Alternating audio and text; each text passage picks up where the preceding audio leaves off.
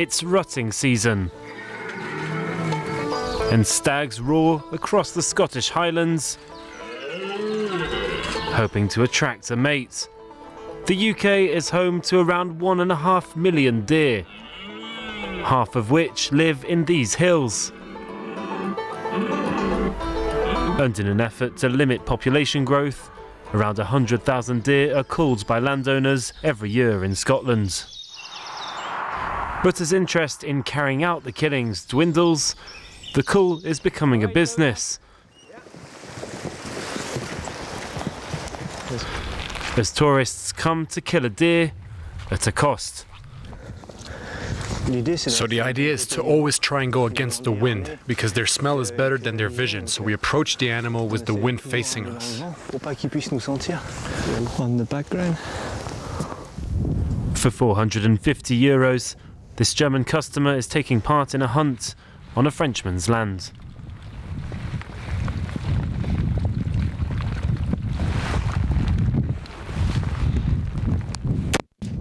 Perfect shot.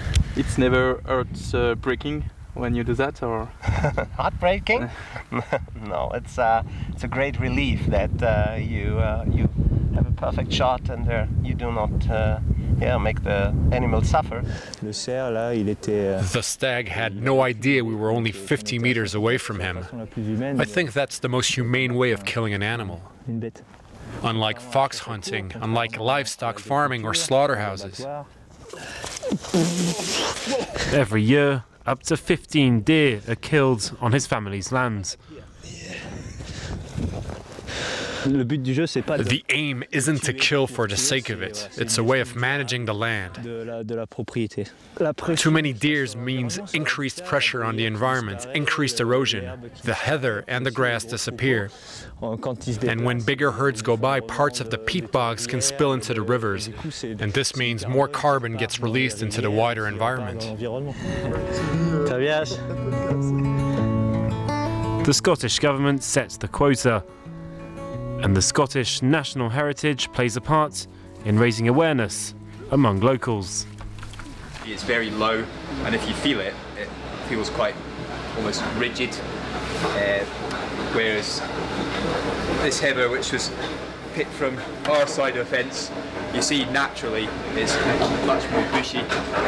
In Scotland we don't have any natural predators of deer anymore, so things like wolf have been absent for hundreds of years. So if we weren't to manage deer, the population would be unnaturally high. There's not going to be the habitats there to support the population, and you'll get deer dying of, well, starvation eventually. But some locals are concerned the cull will get out of hand and eventually turn into nothing more than a major tourist attraction. All over the world, people are still able to go and hunt for trophy. It results in the extinction of some species like rhino, rhinoceros, elephant, because of trophy hunters, people with lots of money able to go and do these things. Other methods to maintain the population, such as contraceptive control. But deer hunting remains an important economic gain for Scotland, bringing in over €100 million every year.